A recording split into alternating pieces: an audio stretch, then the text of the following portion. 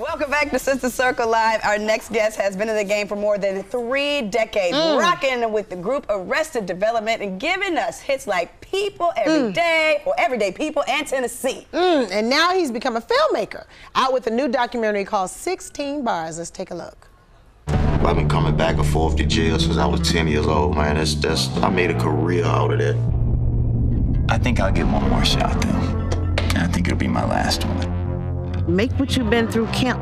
You gotta speak your truth. That's what's gonna free you. The root of your anger, your anguish, speak it. And then let it go. Okay, I'm ready. Wow, please welcome down to the circle, Grammy Award winning rapper, Speak. Yes! Yes! Power to the people, man! Power. Just stand like this. How That's all are we do. you? Just Come on. stand like Right, we're I'm so doing grateful to have you here. Yes. My It's good for me goodness. to be here. Yes. Yeah, it's beautiful. It's beautiful morning. Thank Great you. vibes. Y'all energy is amazing. Yes, thank you. We try. Well, y'all do it. We are You're very not trying. You're intentional about doing it. Yes. Doing it and doing it well. We are Okay. intentional about our energy. We pray for it every single day. We protect our energy. I feel that. Yes. I feel So that. that's It's good why. energy. Yeah. So Yeah. before we get into the documentary, let's talk about your energy and Come how on you've been now. in the game for 30 years with Arrested Yeah. Development and so many other things, and also Black Music Honors. We were Yeah, there I to was see so everyone excited. honor Oh my you. How does gosh. it feel to be so well received and so well respected after all these years? You know, it's funny. I was literally blown away, and I felt like I probably would tear up. I didn't, but some of the group members, we all did, because it was the first time many of the original members were on stage together. Yes. And since, I don't know how many years. Look at that. Right. Somebody's calling. Telemarketer. Right. It would be a tell now. Anyway, so it was an amazing experience and just so honored, and Yes. especially for it to take place here in Atlanta. Oh. So let me turn this off. Yeah, thank you. We appreciate Yeah. that. That's all right. Live television. We love you, I mean, Speak. Yeah. it is live television. It is. There you go. It There you is. go. You know what I want to know, though, because we still listen to your music down to the Thank makeup you. room. Thank you. Right. Back then, you were already conscious, quote unquote, woke, you know, what the term that they use now. And you all were intentional about portraying a message of positivity and forward movement. Yeah. Why? And why is that important that that is still incorporated in music today? Well, we stand on the shoulders of our ancestors, literally, and all the fights, all of the blood, all of the torment that we've been through as a people. We stand on those shoulders, so we have an obligation not only to them, but to the future generations, just like they felt that they had for us. So I continue for that reason, but not only that, my mom and pop were activists in the civil rights movement.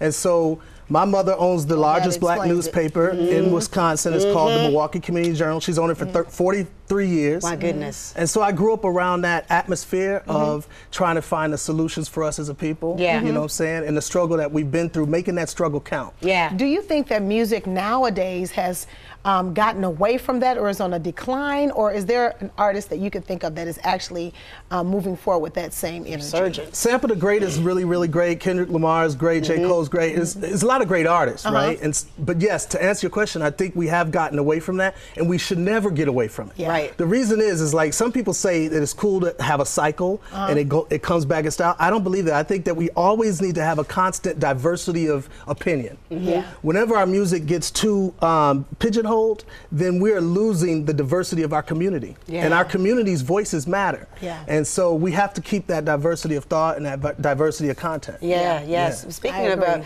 agree. keeping diversity, and we have to start with our youth. So let's talk Always. about Victory Spot. Yeah. My wife and I, my queen, we've been together for 29 years. Come on, Queen. Queen.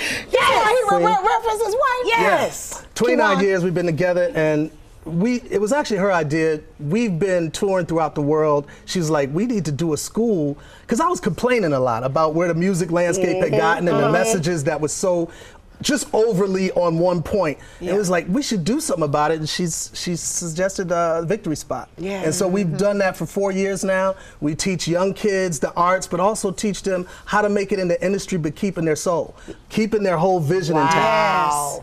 Because you were able to do that beautifully well. That's why, she felt like that was the best thing for my role to be. So that's what we do. Education is key. Absolutely. We got to take a break, but when we return, Speech will tell us about his documentary, 16 Bars, and so much more. Stay with us. A documentary. If I could go back to when I was young, These are men that are behind bars, but they still have voices. I'd undo the things I've done. I'm making an album. This music is capturing this moment in time. Listen now, son, you better think twice. I wanna lay my burdens down. My God.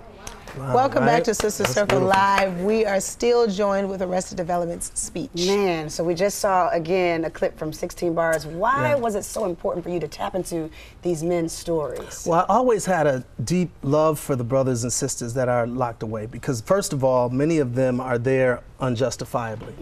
And so when I saw a special on CNN with Lisa Ling, she had this special where in a particular jail, the sheriff had allowed the dads to have a daddy-daughter dance. Wow. And when I saw that, I said, well, wow, that's not usual, that they will have that type of vision to allow that to happen. And so I wanted to call, and I called that particular jail. It was in Richmond, Virginia, and saw if, wanted to see if I could go in there and do music and, do sort of like a reach out thing. And it took about 2 years because we had to work through a lot of red tape, a lot of legalities go on when you're dealing with someone that's locked behind bars. So, yeah, I did that for 2 years and then finally filmed it 3 years in, and we followed these men's lives for about 1.5 years, and it's absolutely powerful. Riveting. It looks powerful. riveting. Just that one Yeah. clip. My God, Right. and the It's sound of the amazing. track.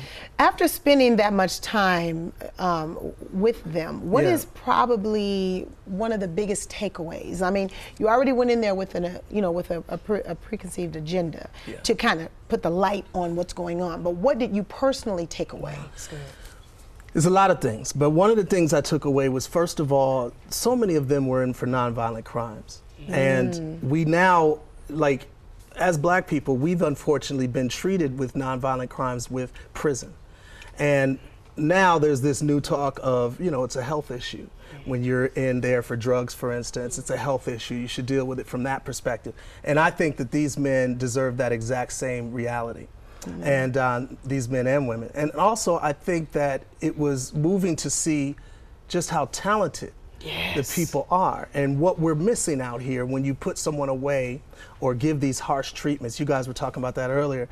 Harsh treatments for something that will not reform them. And another thing, last thing I'd say is that 95% of people that are in prison are coming out. And so we have a choice to make. We have a choice to make if we want them to be reformed or if we just want them to be harder criminals. That's right. Well, thank you so much, Speech. Please keep up with his documentaries and music by following him on Instagram, Speech__. Let's give it up for Speech from Arrested Development.